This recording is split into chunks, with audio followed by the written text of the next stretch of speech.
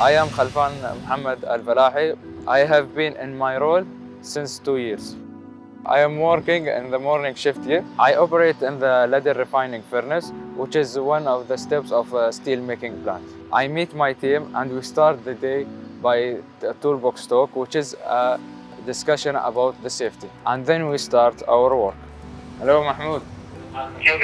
How's the work going? These buttons can help us to operate the ladle refining furnace. For my job to start, the iron ores behind me need to be transferred to the direct reduction plant. After that, we charge the DRI in the electric arc furnace to become a molten steel. So now we are going to the steel making plant. There we can see how to mold the steel and the process how it's going. You know that the steel factory is the same of the bread bakery. The steel goes into the furnace like the bread goes into the oven.